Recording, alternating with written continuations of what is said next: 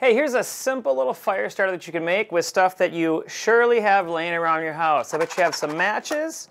I bet you have a little bit of corrugated cardboard laying around. And you probably have a candle floating around that maybe it burnt kind of funky and it's got some wax on one side.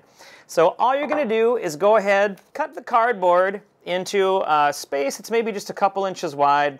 Then you're going to go ahead and take 3 matches, slide them right down into the top of those holes in the corrugated cardboard.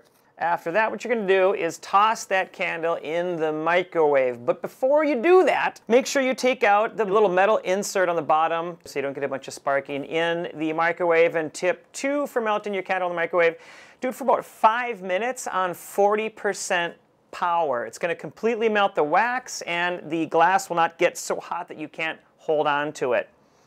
After you do that, you're going to have this little piece of cardboard that has 3 matches in it. You're going to dip that into the candle, and I just set mine on a pair of 4 candles sideways. So it dries, let it dry, dip it, I'd say probably 3 times is pretty good. And then you end up with something that looks like this. We have this nice little wax-covered piece of cardboard that has 3 matches in it that's ready to go. This is going to burn for at least 5 minutes. And so all you got to do is get a little bit of kindling, make sure it's nice and small, and put them on top of this and you'll get a ripping fire going in no time.